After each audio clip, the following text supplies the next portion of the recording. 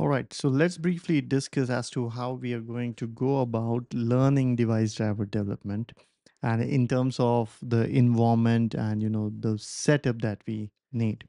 So first let me pull up my whiteboard or blackboard here, and then let me explain you what we intend to do. So we need a Linux environment or Linux operating system to be able to do Linux device driver development, right? Now, what we are going to do is, as you can see, I'm on a Mac, right? You might be on a Mac, Windows, or Linux. Now, even if you are, let's say, on Linux, we would recommend that you follow the steps that we are suggesting so that you can protect your own current operating system from let's say accidental damage, right? We don't want to corrupt any file, don't want to accidentally hurt the operating system. So now what we are going to do is create an environment for ourselves, right? Which will have the Linux OS running within it, and we are going to do all our driver development and experiments here, right? And my proposal is that we will create this environment within the operating system that you're on. For example, it could be on a Mac, on Windows, right? Or even Linux, right? So what we want to do is create this environment that kind of runs the Linux operating system, and within that we'll develop the drivers. The other thing we want to do is, because we don't want to end up working in the terminal always, we would want to write code in some files and so on and so forth. We are going to use VS Code, which is running on whichever OS that is your parent or host OS. So VS Code is running on your parent OS, and we connect to this Linux environment right here over SSH.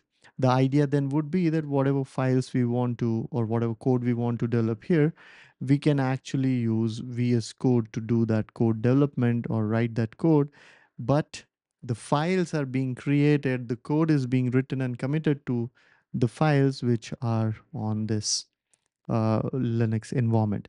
This Linux environment will call a virtual instance, right? And then the software that manages this instance, we are going to use like a virtual instance manager, or more formally called a hypervisor. Um, we're going to use a hypervisor, and that the name of that hypervisor is multi-pass, right? So multi-pass is like a beautiful command line utility that can do the environment setup for you. You don't have to execute too many commands.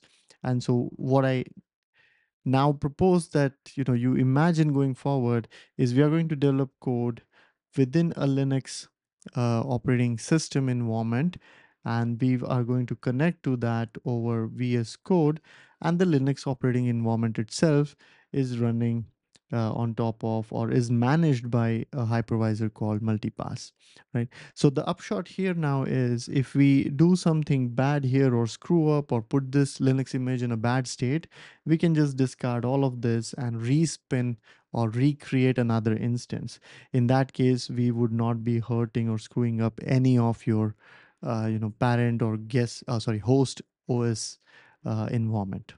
Hopefully this is clear, that we are just wanting to create a sandbox for ourselves to work in and try out the experiments. And in the next videos, what we'll do is, we'll go ahead and take a look at how to do the setup on Mac, Linux, Windows, and then after that we will start to write code, understand different parts of how the device driver code is, and so on and so forth.